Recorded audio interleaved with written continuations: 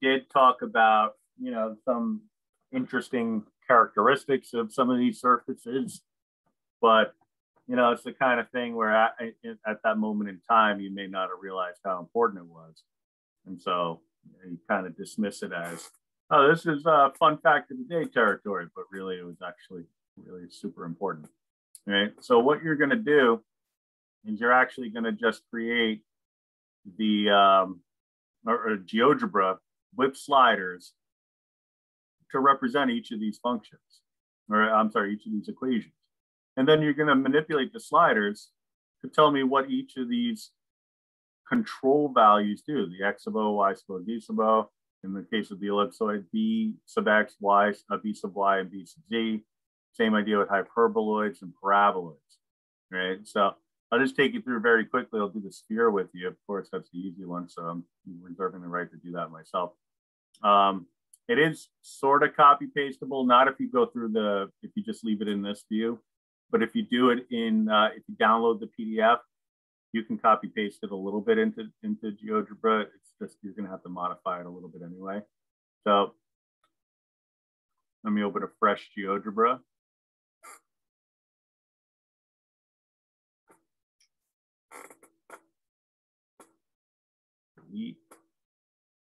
And like I've been saying for a while now, I just don't like that plane. I prefer the grid. It looks nicer. You don't have to label the X and Y axes if you don't want, but I think you might find it beneficial in this case when you're trying to describe what's going on. So you go to settings, click on X axis. You can play around with tick marks too if you want, but X axis, label, X, Y axis, label Y, Z axis, label Z, just so you have it all there. All right. And so in this one, we're using subscripts instead of, H, K, things like that. We're using X sub O, Y sub O, Z sub O as the measures of the control points in the graph.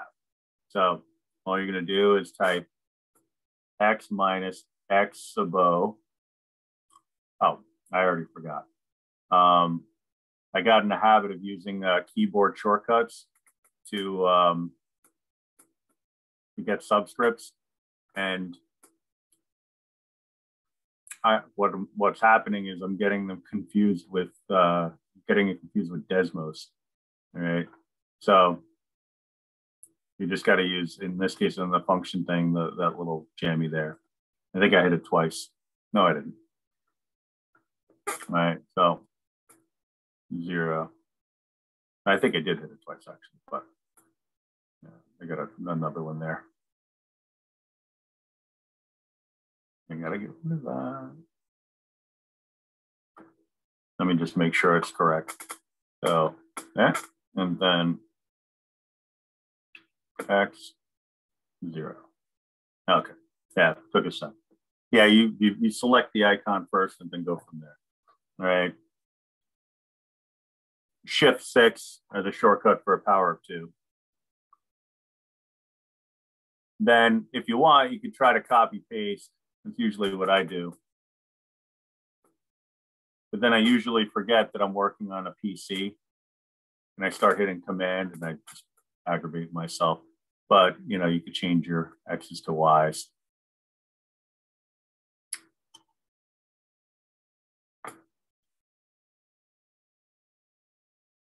And your Y's, X's and Y's to Z's, and then set the whole thing equal to R squared.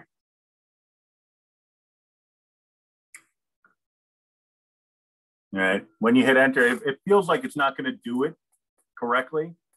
It's very uncomfortable, especially with that triangle there, just trying to tell you that you're doing everything wrong, but it is doing it correctly. It's just, in this case, when you click out of it, it looks terrible.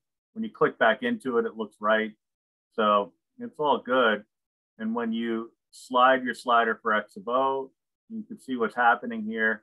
But you want to make sure that you're addressing the control points the right way. Because if you just say it moves along the x-axis, I think you're kind of missing the point, right? Because I don't know that this necessarily moves along the x-axis now. especially if I do it down here. Does that by moving this, does that look like it's moving along the x-axis? I mean, maybe parallel to the x-axis, sure. But if you're on 0 for for y sub o and z sub o, then yeah, you could say it moves along the x-axis. But if you change your perspective so that the x-axis is pointing directly at you, you're talking about forwards and away. It's kind of a little wonky, but you get the idea. All right. So what's happening right now is this sphere is centered at 0, 0, 0. So the x value is the x coordinate of the center. The x sub o, that is the x coordinate of the center. If I move this to 1, the new center of the sphere is now 1, 0, 0. So this x sub o, yeah, it impacts movement in the x direction, but specifically for the center of the sphere, which in turn drags the rest of the sphere along with it. So it's hard to see, but right smack dab in the middle, you can see that there's a little point there. I mean, it's a tick mark on the graph, but it might as well serve as a center. It looks very much like it's at 2, 0, 0. All right. So if your explanation for this part of it doesn't involve center for x sub o, y sub o, z sub o, I feel like you're missing the point, and then therefore you're really going to miss some points. All right. Now the r value, let's see, even negative r values make sense in this context, but let's make it something like 2.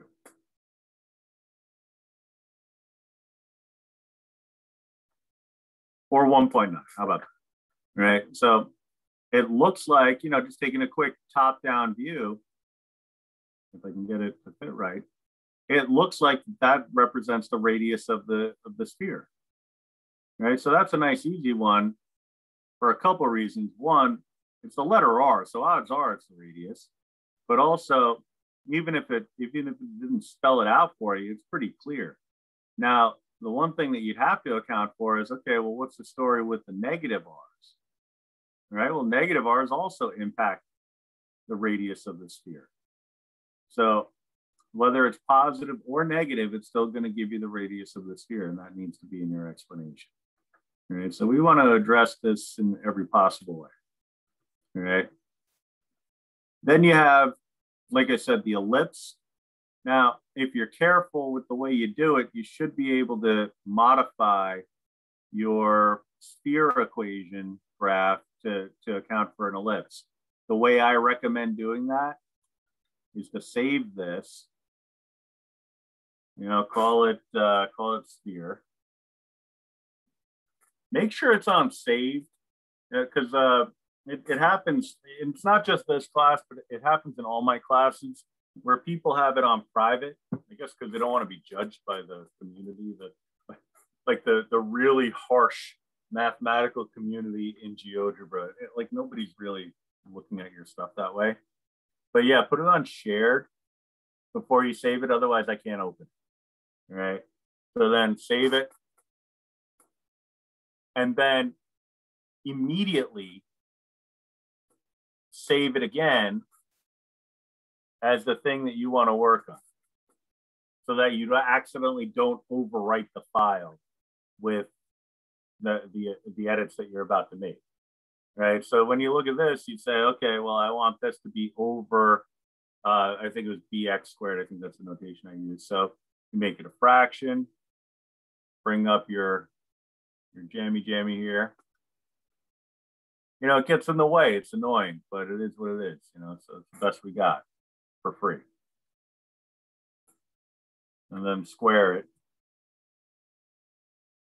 All right, so that's a bx squared. And we're going to do the same thing, just with a subscript of y.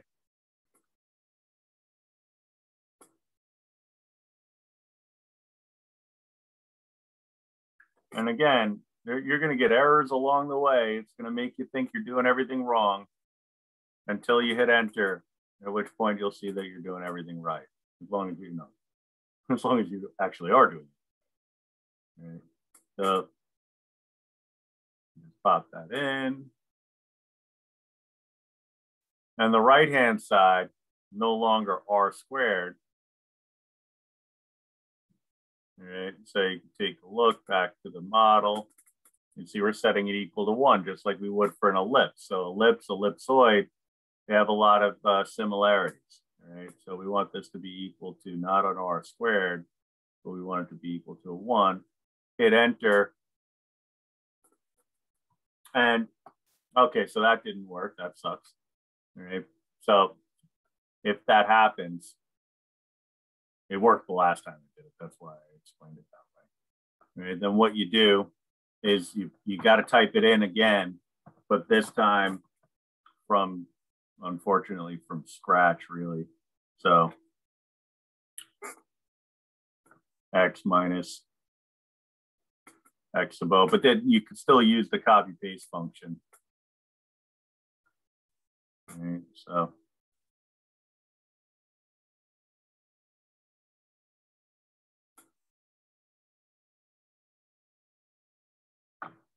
all right, so you get your first fraction in and copy the whole thing.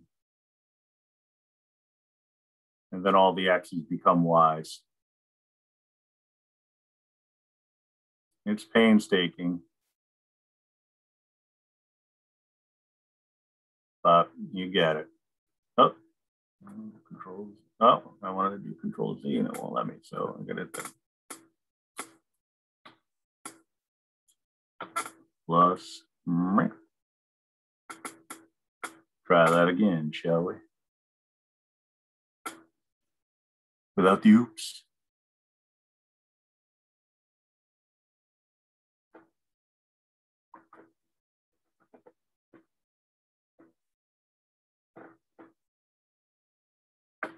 All right, so then with the Z,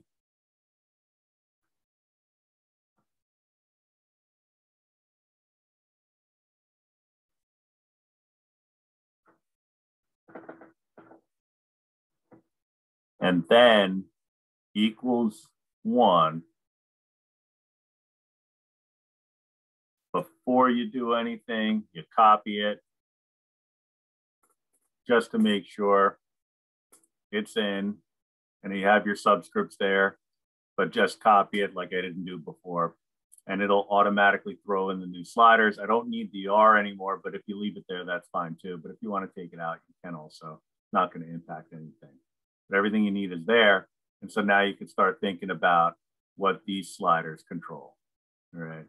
So, you know, you manipulate these bad boys. Okay, it locked on me because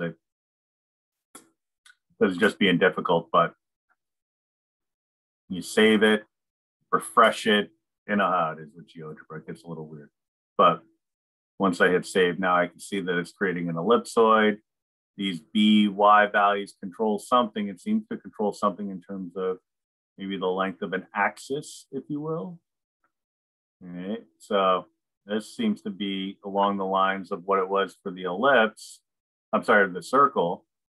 But these seem to be talking about, yeah, you could say the width of it, but that's an oversimplification.